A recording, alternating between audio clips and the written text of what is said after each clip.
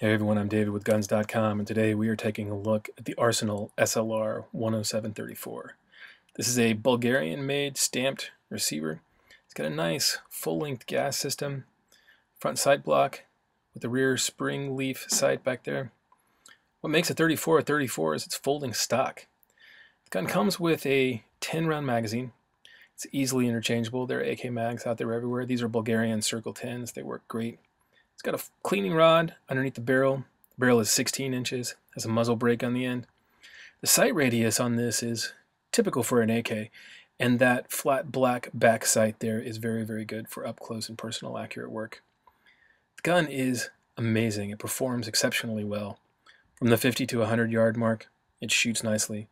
The safety is stiff, as most AK safeties are in the beginning. You'll need to work that in. And the folding mechanism on there is a little tight, but it shoots great. Gun is flawless for close-up work. Anything from 25 out to 100 yards is dead on accurate.